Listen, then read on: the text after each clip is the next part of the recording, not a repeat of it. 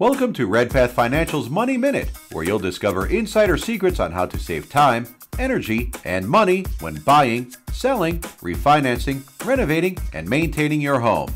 This episode is brought to you by your Redpath Financial team, Rod, Ian, Steve, and Tanya, the #1 mortgage choice for Toronto home buyers. Now, here's your Money Minute. Okay, today we're going to talk about an unfortunate but common challenge that many homeowners are confronted with. You see, when you and your partner get together and jointly buy a house, it's only natural to assume that everything will be happily ever after. But the sad truth is, many relationships eventually end in separation, and that can have a dramatic impact on your mortgage. Here are some potential scenarios to consider. Selling the property is sometimes the easiest way to put your joint debt behind you. It releases the mortgage obligations and frees up any equity. However, there may be a penalty for selling before the mortgage term ends. If you decide to keep the house, you'll probably have to buy out your partner's share. If this requires refinancing or a second mortgage, keep in mind that you'll have to qualify for financing based on your individual income, which is usually substantially less than the joint income you used the first time. Let's say you decide to let your partner have the house and get yourself off the title. Keep in mind that lenders still consider you jointly responsible for the mortgage payments.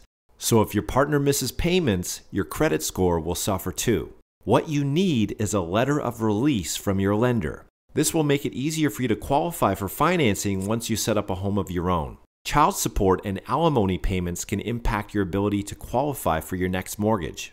If you're receiving these payments, they can generally be added to your total income when you apply for financing, as long as you have proof that you've been receiving them reliably over time.